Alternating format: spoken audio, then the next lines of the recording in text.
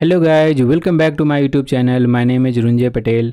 Guys, in this video I'm going to talk about a dictionary override. What is the purpose of overriding a dictionary? When we can go for the dictionary override, when we can create a new field. These all scenario I'll be discussing in this video in details, right? So just bear with me till end of the this video. You will get a full concept about dictionary override, right? So without wasting time, let's start straight away. And before that guys, if you have not liked and subscribed my channel, please do so. It's my humble request, right? So first what you have to do, let's say we are on the incident form, and let's talk about one scenario. I'll give you I'm giving you a real world scenario when I used to face from the client. They used to give a requirement, right?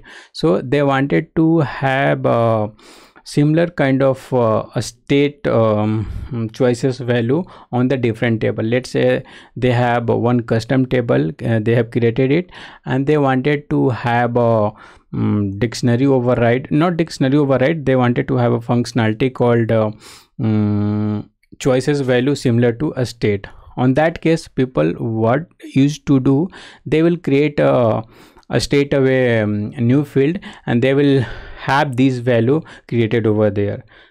But just think about the scenario. That is right, you have fulfilled the requirement, client is happy, that's fine. But just think about the future scenario. Let's say tomorrow they wanted a change in choice value, right? So they wanted to change a choice value in all the places, because a state they wanted to maintain everywhere similar way, right? So let's say instead of in progress, let's say they wanted to have something else, right? And progress or something. In progress they don't want, they want only progress. I'm just talking about the hypothetical scenario, right? So they wanted to change the choice field name, right? On that case, what you need to do, for if you have not do a dictionary override for your custom table, then over there also you have to make a changes, and here also you have to make a changes, right? In two places you have to make a changes. That is wrong, right? The maintainability of this a state or a field is not good, right? You have to like everywhere, we don't know. Even let's say you have created 4 or 5 fields, similar kind of fields, so everywhere we have to do it. So that's not right, that is not the best practice, right? The best practice, if they are looking for a similar kind of functionality which is already present, and you have already extended the table, task table basically, then on that case you have to go for the dictionary override, right? We will see that in next video. In this video is totally dedicated to dictionary override, but in next video I'll be talking about how we can do a dictionary override for reference qualifier. So reference qualifier, most of the time, you know that we have to apply some logic to get the result, right? So let's say here we have a assignment group which is giving these many lists, but let's say we have created a custom table. On that case we have also extended the task table, so assignment group also over there, right? On that case, but we don't want to display all these lists. So how we can overcome from that situation, right?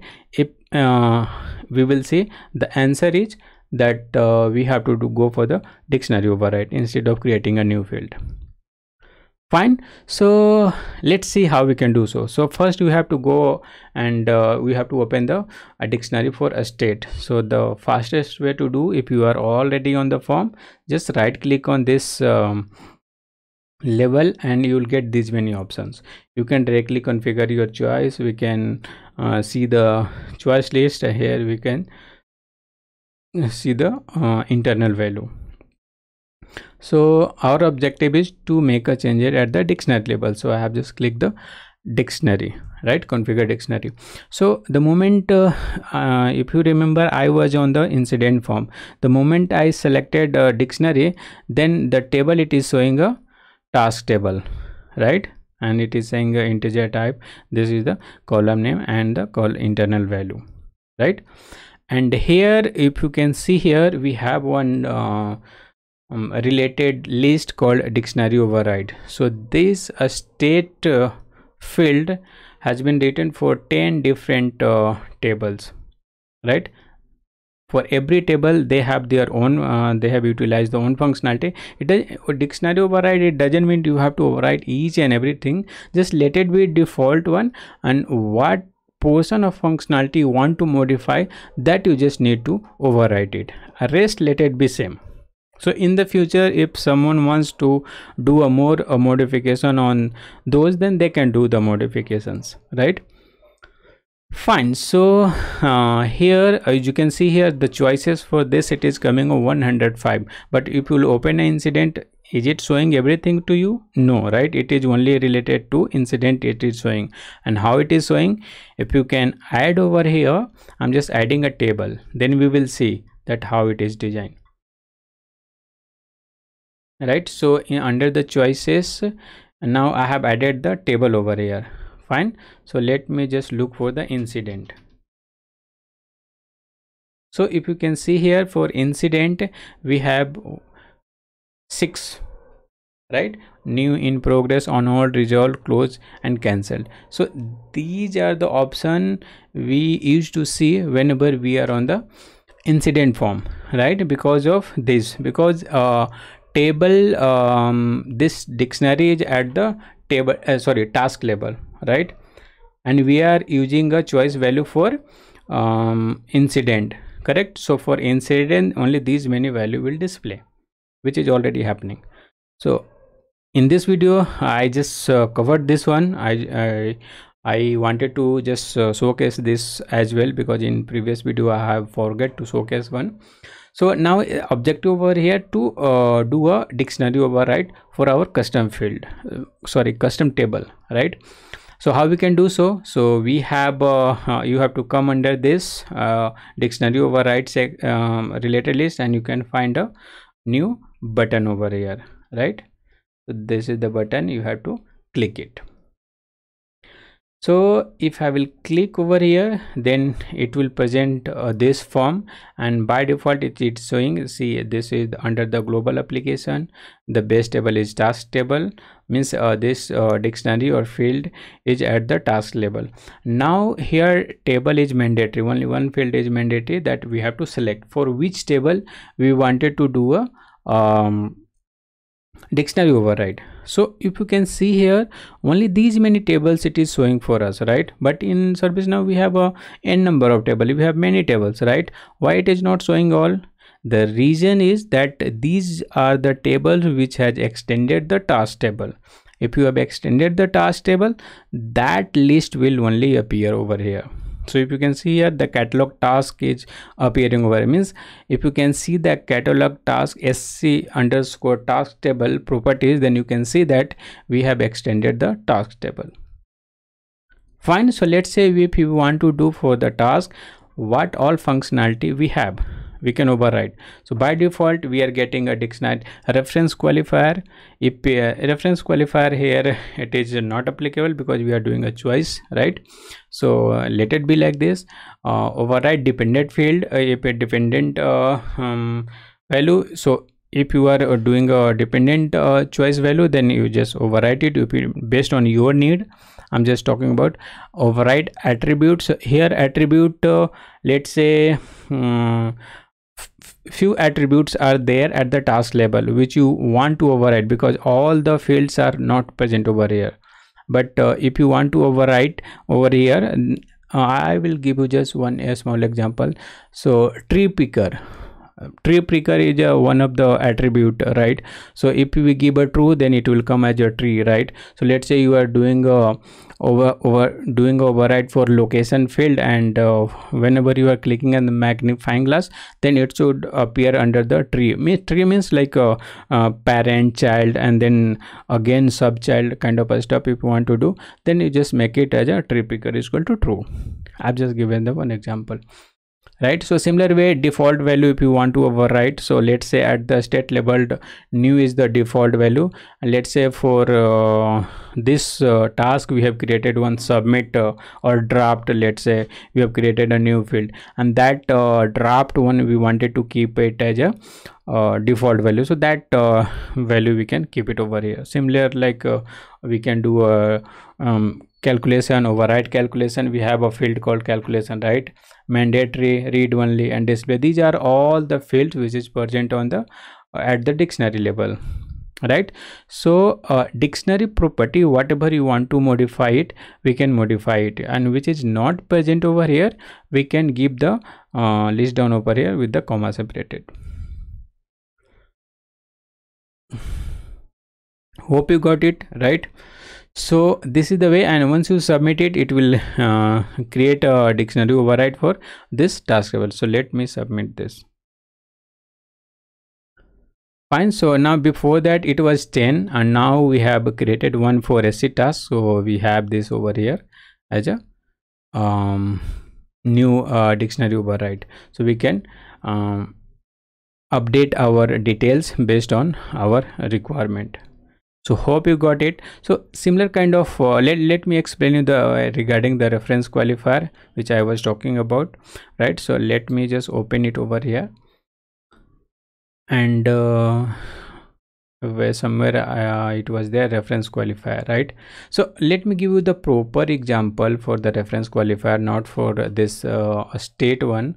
So let me open a new form over here, and let's say for assignment group we wanted to do a dictionary override for our some table, right? We'll see that which all table already. So here we have a 4 table already overridden, right? So incident, KB, feedback task, problem, and problem task. So let's say we wanted to go for the change, right? So on the change it is already not there, but let's say we will check the other tables as well. So on that case what we can do, let me showcase you for the incident how it is designed, and let me showcase here itself for all three how I was talking about. So in this one I was talking about, say tree pre-curry is equal to true, right? So these are the attribute we can give it the value, right? Now here reference qualifier is not given anything, okay, and for this one also not given. Then what I can do, instead of going for this, I can go to this one, assign to. This is also one reference field. I'm just looking for the perfect example to explain you. So this is also same which is present on the task level, and for 14 table they have done the dictionary override. So let's check change request, maybe we will check for incident, right? And now this time we have reference qualifier.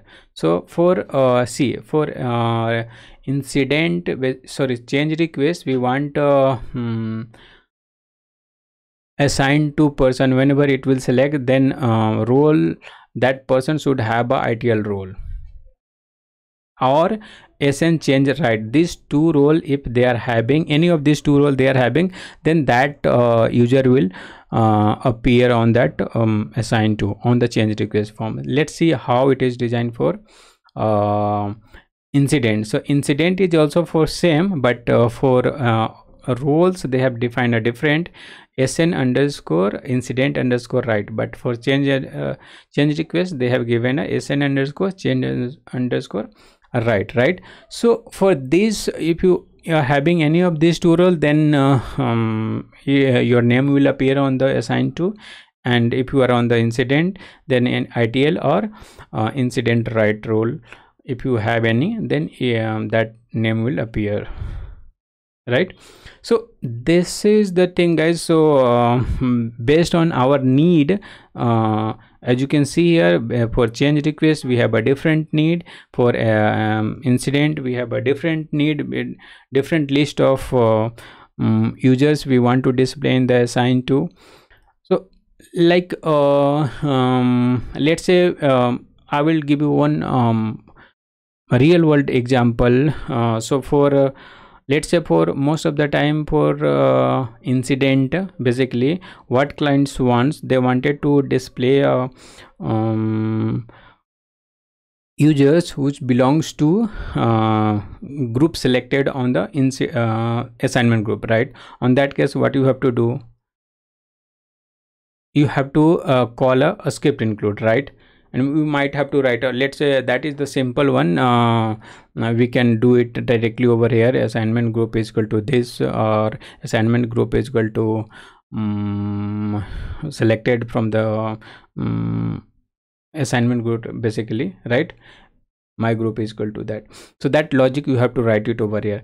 But let's say we are looking for some complicated logic which is not possible to write it over here. On that case, what you have to do, we might have to call our script include, and in a script include we can write a logic, and we can return the required value from there. That option is also available.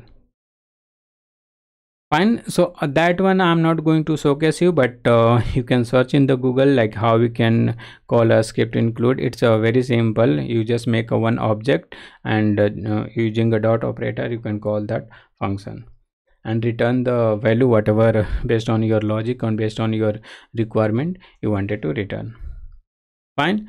I hope I have explained everything related to dictionary override and reference qualifier, all this thing. If you have any doubt, then please leave a comment. I will try to give the answer as soon as possible, right?